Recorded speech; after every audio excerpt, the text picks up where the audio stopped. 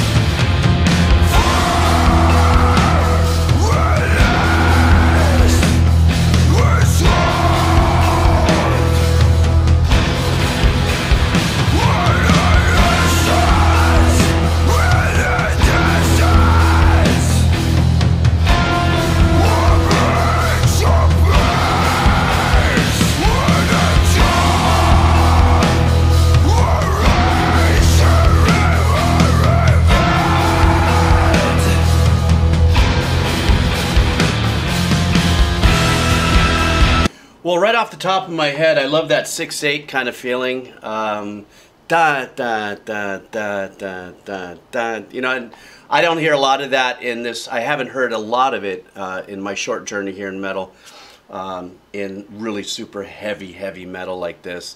I don't know exactly what the name of the subgenre of this band or that particular song is, and because this is the first time I'm listening to them, I don't know if this is their through style throughout the rest of their project. So tell me, what is that subgenre? Nonetheless, I love that da da da da da.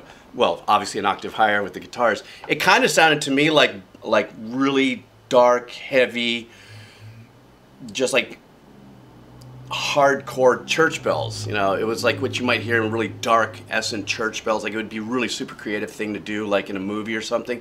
to use that sound and stuff, and especially the percussive sound that they decided to use in tweaking the engineering and stuff with the percussive arrangement they have going out. I'm pretty sure it's most likely them, him playing his drums, but they tricked it out. They probably sent the signal through some kind of overdrive or something like that to get that really super cool sound. Gets us into this and then keeps us in there. That's what I love about it. That's what songs that are longer, and they take the opportunity to get you into, just this full groove and stuff, and they let you sit and rinse in it and stuff. And then even when the power of the vocalist came in, they really they didn't out-trick you with anything. There was a couple little cool nuanced things that they did. They kind of like stop, check, little and then there was another slight guitar melodic thing that happened to the left side for a moment. And then the performance came in with the vocals, which once again, this was that week. And as I learned more and more about metal and the growling and the screaming or all the other alternative forms of performance that vocalists can go through, once again, this is just one of those really super intense, really low growl, powerful things that it's mesmerizing to me. It really is. At first I was like, when I first heard it with Ginger and started to get used to it, and then now getting more involved in the passion, if you would, of metal and the different subgenres and the performances of different subgenres, I'm like, wow. Now I can have an appreciation, and I'm building an appreciation for that part of performance. It is a learned appreciation too, because at first I was a little like, I don't know how I feel about that. Now I know why it's done and where it fits. Okay, let's keep going.